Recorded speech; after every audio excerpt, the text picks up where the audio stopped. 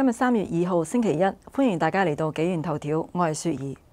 習近平喺2月23號主持防疫會議，強調控制輿論同埋提高新聞輿論工作嘅有效性。之後，中國嘅宣傳部門全面行動，直接開闢咗佢哋嘅第二戰場，就係輿論戰。所謂冇比較就冇傷害，抹黑別人以抬高自己，係中共宣傳部門使用咗70幾年嘅伎倆。中共專家鍾南山公開話，病毒源頭唔一定喺中國。中共官方宣布即刻封鎖染疫嘅國家，而環球時報嘅論調就更有意思，諷刺其他國家如果出咗個武漢，將束手無策。中共專家同官媒放出風聲，含沙射影，而數百萬網絡輿論引導員，即係我哋叫五毛嘅，即刻聞風而動，全面出擊。唔意外地，最重要嘅攻擊對象就係美國。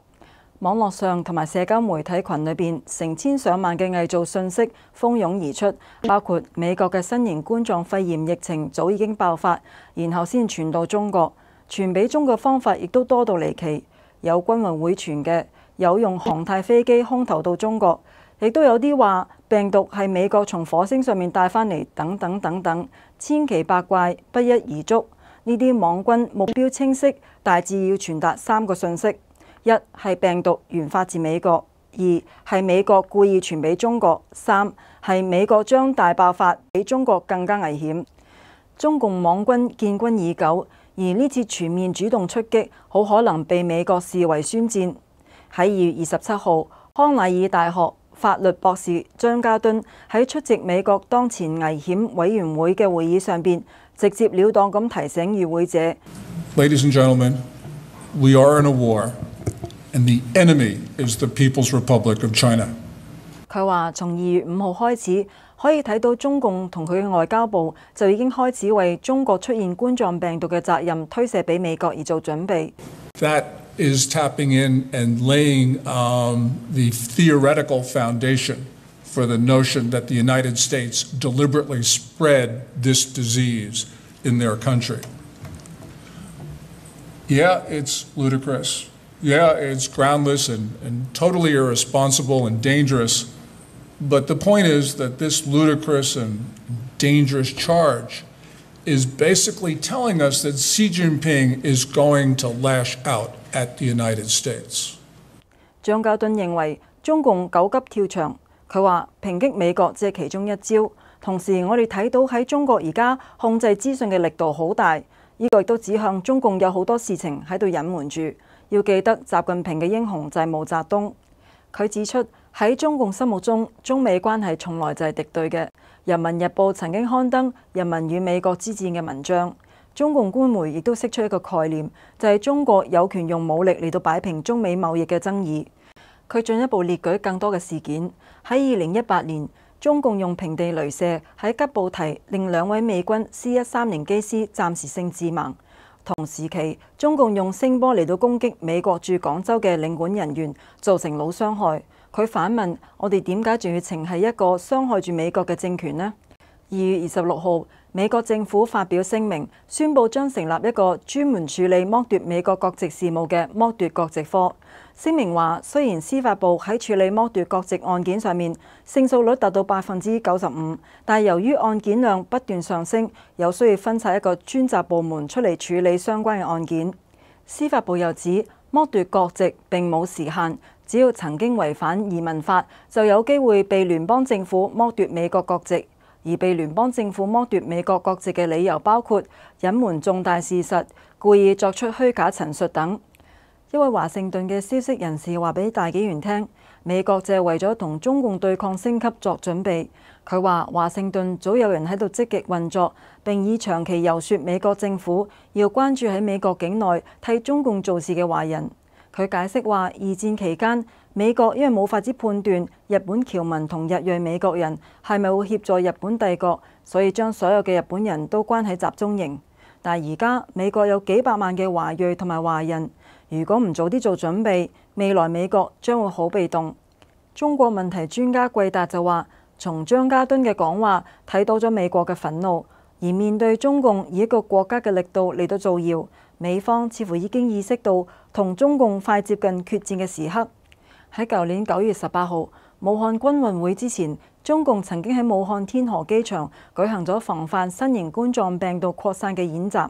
演習模擬咗機場口岸通道發現咗一例新型冠狀病毒感染嘅處理全過程，並且2個小時內將患者確診為新型冠狀病毒病例。亦都有專家分析，武漢病毒可能喺2019年嘅10月已經出現。目前美國對一啲國際組織，好似聯合國同世界衛生組織，亦都失去信心。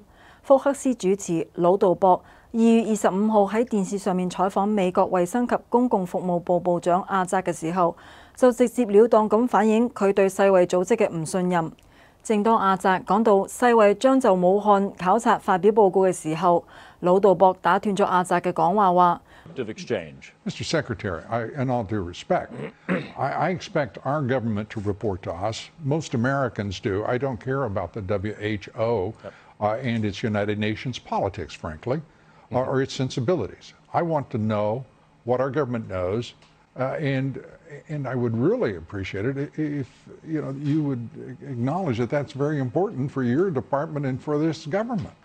喺美國，隨住社會對疫情爆發嘅預期，一次性使用嘅口罩價格亦都喺度上升。雖然政府話喺現階段健康嘅人士係唔需要戴口罩，不過消費者整體對醫療相關嘅產品嘅需求亦都喺度冒升。本來1個月前10個3M N95嘅口罩賣18個2美金，但而家已經炒高到99個9.99美金。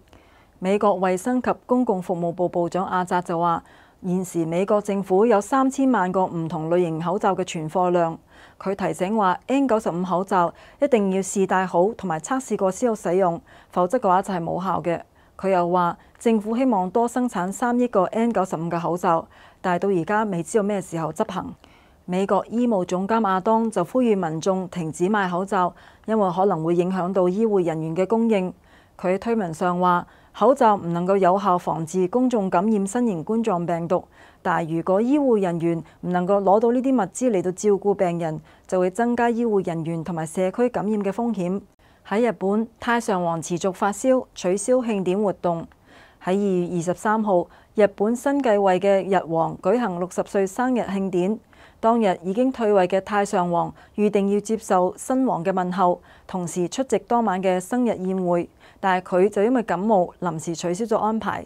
近日傳出太上皇持續發燒，身體欠氧。另外有皇室關聯人士話，連太上皇后亦都取消咗出席生日晚會，擔憂太上皇身體異樣超出想像。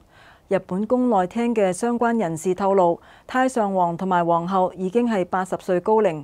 近日太上皇嘅身體狀況持續出現異樣，好令人擔心。而喺疫情肆虐之下，日本皇室人士嘅病情更引起日本嘅高度關注。日本媒體話，太上皇自從2012年做過一次心臟手術之後，因為高齡手術，身體承受好大，之後身體狀況欠氧，仲因為健康問題主動要求提前退位。另一位受矚目嘅著名公眾人物嘅病情，亦都係令人高度關注嘅。佢就係羅馬天主教教宗方濟各。佢自26日起身體唔舒服。梵蒂岡發言人布魯尼就喺28號下晝闢謠，強調教宗只輕微不適，診斷結果係輕度不適，別無其他。但係梵蒂岡就未具體講明教宗呢次係咩嘅健康問題。教宗喺29號已經喺佢嘅住所裏邊恢復正式個人接見，但係就取消團體接見。好，今日嘅節目內容就到呢度，希望大家鍾意我哋嘅內容，亦都歡迎各位訂閱、點讚同埋轉發分享我哋嘅內容。我係雪兒，拜拜。